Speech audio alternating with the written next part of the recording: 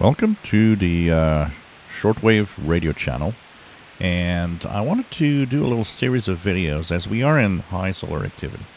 It means that higher frequencies are propagating, and we've been so many years in the bottom of the solar cycle that, habits can actually be lost by not going into frequency ranges that you seem to have never received anything.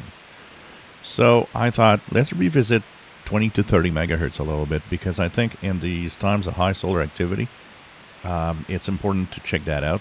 I am spending way more time on the top of the shortwave spectrum now than it's been a long time since that happened.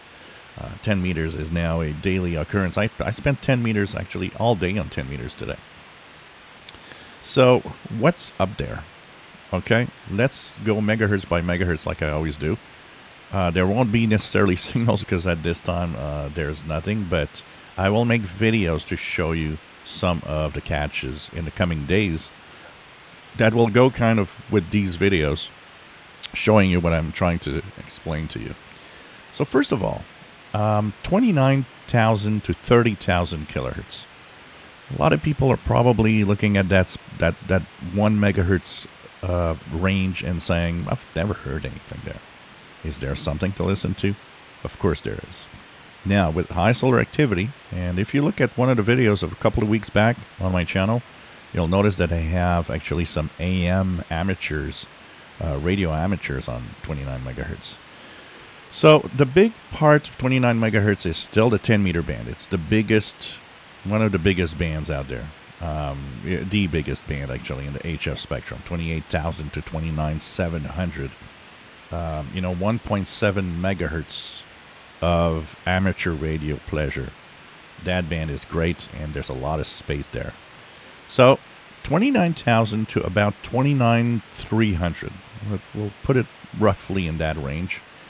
You have a lot of AM amateur radio operators. What does that mean? That means if you have a radio with no SSB, no single sideband, and it goes all the way up to 30,000 kilohertz, or 29,999 as most radios go, well, there's something to listen to there for you.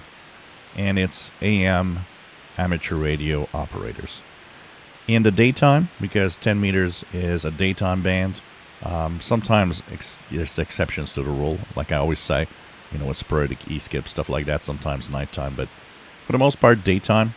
What you'll want to do is tune around 29,000 to 29,300, and you will hear some AMers. I heard VE6CQ, Rick in Calgary, Alberta, a couple of times in the last 2-3 weeks, and there's a lot of other amateur operators. Actually, what I want to do is one day when there's going to be a lot of activity, I want to actually try my rig. I've never made an AM contact, so I want to try it at some point.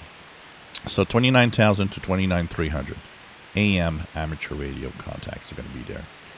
Now, if you go higher than that, okay, let's go to 29,300 and higher. What are you going to find there? Well, 29,300 and higher, you're going to find FM. Yes, it's one of the rare places on the spectrum where there's actually some FM going on. So let me just center here on 29,500. Here we go. So 29,500. That is where you will find a lot of interesting stuff because of FM, the FM band. So don't look here. This is some kind of spurious signal that's being produced right now.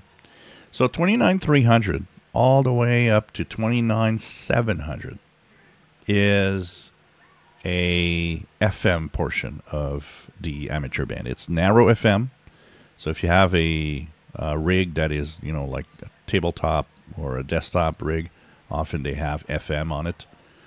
And don't be discouraged if you don't have FM. A little trick that is going to work. It's going to be a little distorted, but you're still going to be in all the conversations and the communications. You can just detune a couple of kilohertz. So say there's an FM signal on 29500 where I am. On an AM only radio, go to 29502, 503.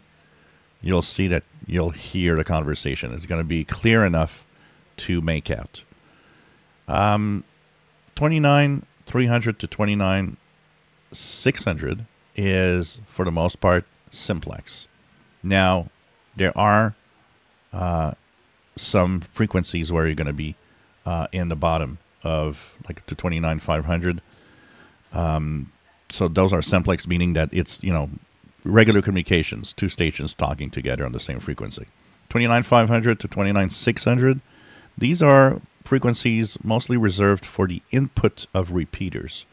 So what's a repeater? A repeater is simply a station or a setup where frequencies are retransmitted.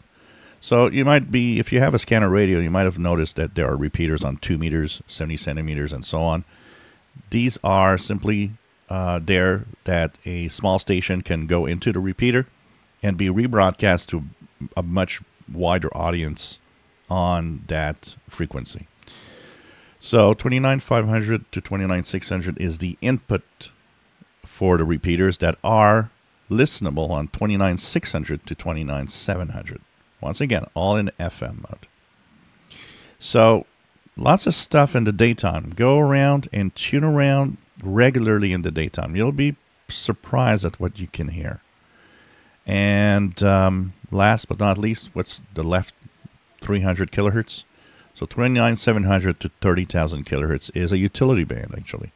I've seen some entry of a lot of different military and Navy signals in there. So I've never personally heard anything above 29700 to 30,000, but there's a lot of entries that in lists that are not very old. So with higher solar activity, you never know. And actually, I'm going to try it just out of curiosity this week.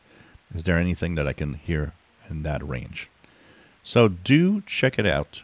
And remember that 29,000 to 29,300 is AM. 29,300 to 29,700 is FM, narrowband FM. And 29,700 to 30,000 kilohertz, possible utilities, those will mostly be an upper sideband. If you enjoy my videos, please subscribe, give us thumbs up. Thank you for watching.